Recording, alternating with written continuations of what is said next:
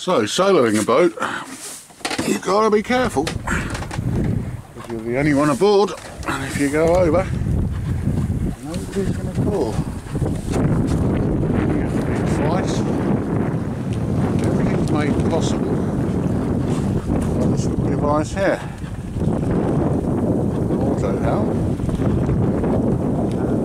It really does. Get the boat pointed in the direction you want it. Press the auto button and it'll carry on heading in that direction. Pretty accurate. Quite often too accurate. You set it on a buoy and it'll come crashing into it. Put it into standby. Now it does nothing apart from it's like a motor, so I can do +10, look, -10, so I'm just steering by wire effectively.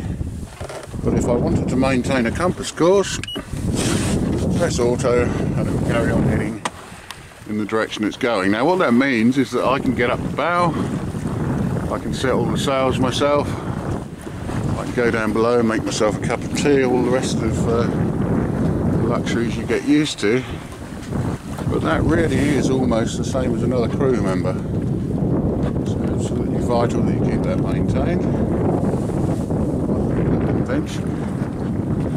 Sonar is, well, over the moon with that, because you can even see that through the glass, look. So I can have that locked down when it rains or it's rough. It's starting to look rather good. Just coming up to Quarter Spit. Tollsbury's over there. I may have to tack, otherwise I'll go ashore on the point over there. Old Hall. I was going to try and get right the way up the river. I don't know whether you can see the Ross Revenge, the Radio Caroline boat. Not if I wobble the camera like that, you can't. It's a little bit bumpy, let's job hold it, but it's quite a way up there and it's starting to turn, I think. Either that or it's a bit more windy up there and it's being held round, I don't know. It's one of the markers, that just marks the sand spit that comes out, not a threat to us at the moment because it's high water. It's more a navigation point than a hazard point. Find thousands of things like that around the coast.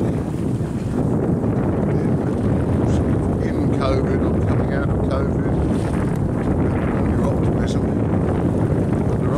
Boats on moorings. Some people coming out sailing the same as me, socially distancing, just being mindful of the kids.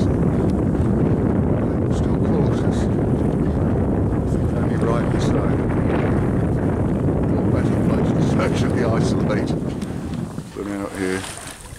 Yep.